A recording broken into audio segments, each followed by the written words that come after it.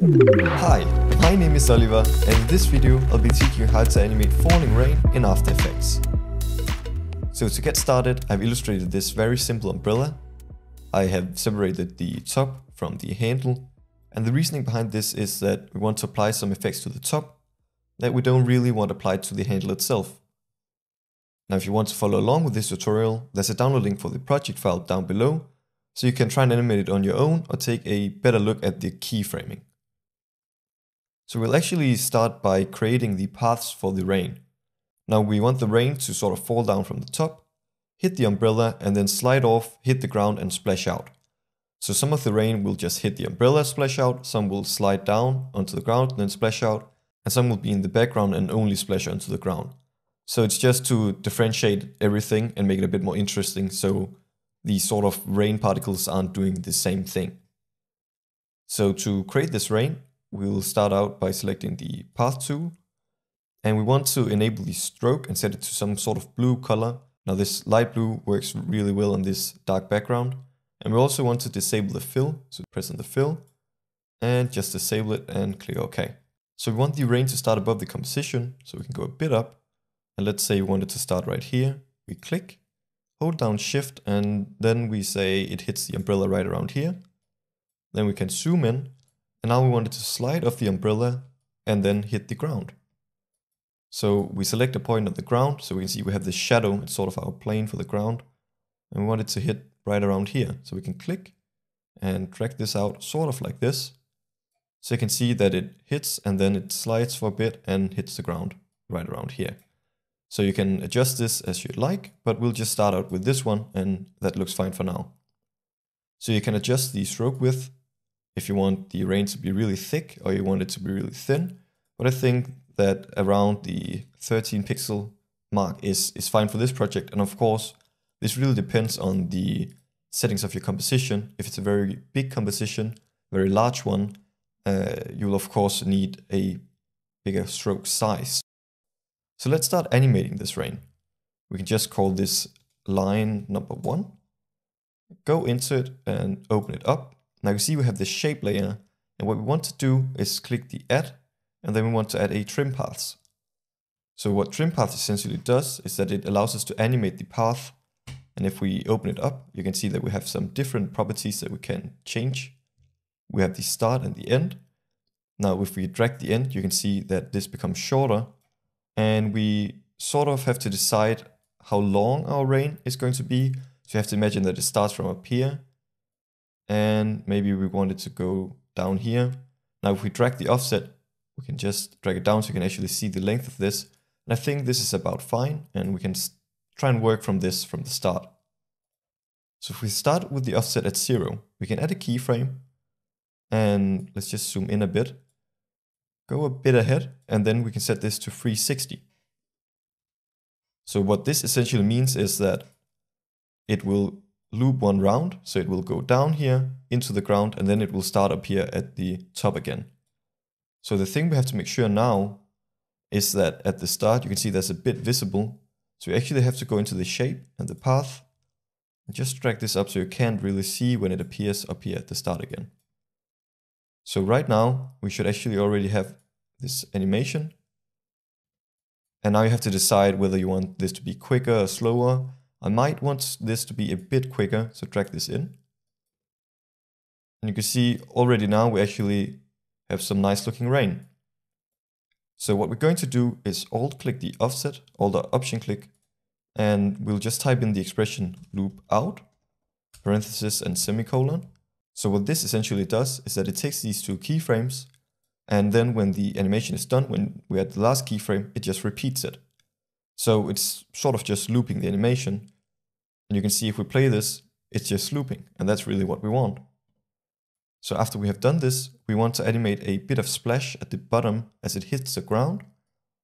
So we can just zoom in here, and we actually just want to do that in the same shape layer. That's just easier that way.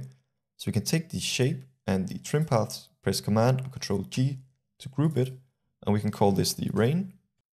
Then we actually want to draw a new shape layer. So we go into the pen tool, and remember you don't want to select this rain group, just select the layer itself.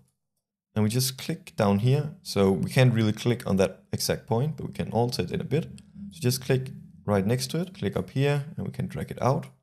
So sort of like a little splash, and we can just drag this into the center. And then we select the layer again. We want to select the pen tool and just draw one on the other side.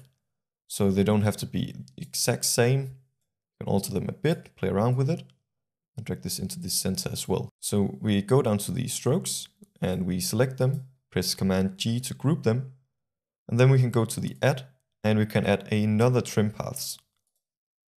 So this is going to be a bit different. We're actually going to animate the start and the end properties. So we can set both of them to 0. Then we can go to the point as it just hits the ground. So that's right here. Add a keyframe to both of them. And this may take around 6 frames, 7 frames or so. We can play around with it. So press Command or Control and right arrow key. So just go one keyframe ahead at a time. And we set both of them to 100. So right now you can't see anything, but that's because we have to offset these. So if we select one of them, press Alt or Option, right arrow key, we have offset them. So as you can see, we have the splash. It's way too slow right now, but we can fix this in the easing process. So just press F9, go into the graph editor, and we can just drag this up a bit so we can actually see what we're doing, and deselect the offset. So this easing is going to be a bit extreme. At the start, we really want to emphasize the speed. So this is the value graph. You can select it down here. And we want the value change at the start to be very high. So we'll actually just drag the handles up. And then we want it to ease out towards the end. So drag these handles in. So you can see it really deaccelerates quickly. And it really has that sort of explosion splash effect. So this looks sort of like a water splash. And now we also want to loop this. But the way we're going to do this is a bit different. So the problem here is that if we were to loop this animation out, it wouldn't really line up with the bottom one. And the reasoning behind this is that it starts looping out just as the last keyframe sort of ends. And therefore this would loop out at this point, this would loop out at this point, this would loop out at this point. So in some way we need them to loop out at the same point. And the way we do this is that we actually go to the very last keyframe of the animation. Then we just add a keyframe to all properties, and we go to the very start and add a keyframe to all properties. That way we sort of tell After Effects that this is the start point of our animation, this is the end point. And now if we go into the offset and copy this expression, click Alt or Option on the other ones and paste it in, you actually tell After Effects that it just has to loop this sort of keyframe interval. And that way, when we play it back, you can see that it times up every single time. So now if we actually zoom out and preview this animation, you can see that we have this rain. Right now it doesn't look that great because we only have that sort of one particle or one line of rain, but we are quickly going to fix that. We're actually just going to take this line and press Command and Control D to duplicate it. And now we're going into this one and we're going to alter the path. So this is the sort of splash. We can just name the splash for convenience sake, and we'll go into the rain and the shape layer. And now we want to alter this shape. So we can select these two first points. We want those to be linear, and we can just sort of hold down Shift and drag them to the side. So maybe we want this to hit right here. But we also want to change this point. We don't want it to be in the same Y position. Maybe this hits a bit further down. And of course the splash would maybe be over here. We can just alter that so it sort of slides down. And then we would take our splash and we can drag that all the way over here, and we have to make sure that it lines up with the other path, sort of like this. And now if we play this back, you can see that very quickly we have created two of these sort of particles. Now we of course want to offset this animation, but we'll do that towards the end. Right now we'll just focus on creating every single particle. So we can select this line, duplicate it again. Just the same process, go into the rain. Now we might want this one to hit, let's say, over here. Now because we're going to the other side of the umbrella, we might actually want the path to go in the other direction. So we can select the point down here and drag it over. So this might hit right around here. And we can just sort of adjust it so we get a result that we like. Sort of like this. And again, we take the splash and we drag it over here. Have to make sure you have selected the splash and line it up. And now we might actually just want one that hits the umbrella but doesn't really hit the ground. So we can duplicate it again. Go into the contents and the rain. So now we actually might just want to delete the last point of this path. So we can select it and delete it. That way we only have this straight line. And if we select that straight line like this, let's say we go over here, and then this should hit right around here. Now we of course also want to alter the splash.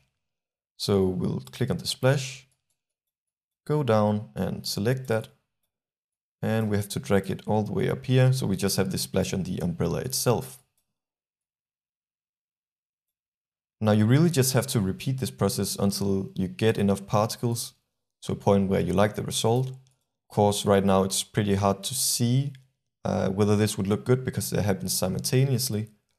But you can see from this one that you might actually want some of the particles to fall behind.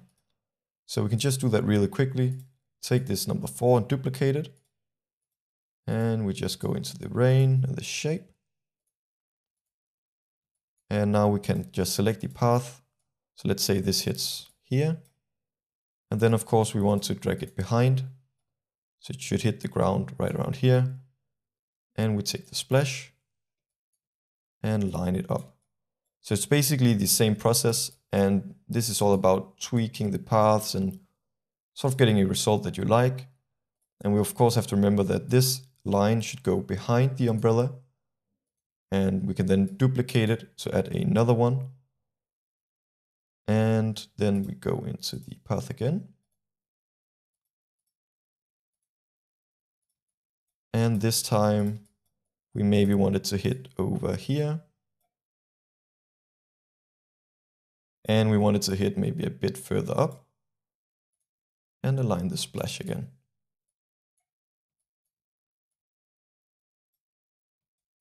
Like that. So now we can zoom out and take a look at what we have gotten so far. You see that we have all of these particles, but there's a few problems. One of them being that some of the particles move way too slowly, because as you can see, this one on the right doesn't have to travel as far. Therefore, we just have to press U and speed it up. So the way we do this is that we just select the last keyframes and drag them in a bit. So as you can see, that particle looks a lot better right now. And we might also want to adjust all of them just a tiny bit so they are not the exact same. So this is just by selecting the last one and dragging them out a bit or in. Just make it a bit random, honestly. And these two last ones, they're going straight down, so they might want to move a bit faster than the rest. Like this. And now we can just see if we need one more particle. This should actually be fine. So what we are going to do is that we will just take these one by one and try and offset them. So again, this is basically random. So there's no real way to do this. This is just by feel.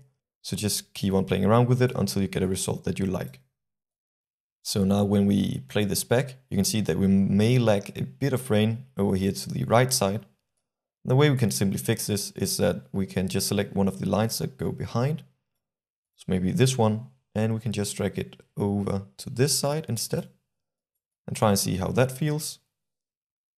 So that feels a bit better.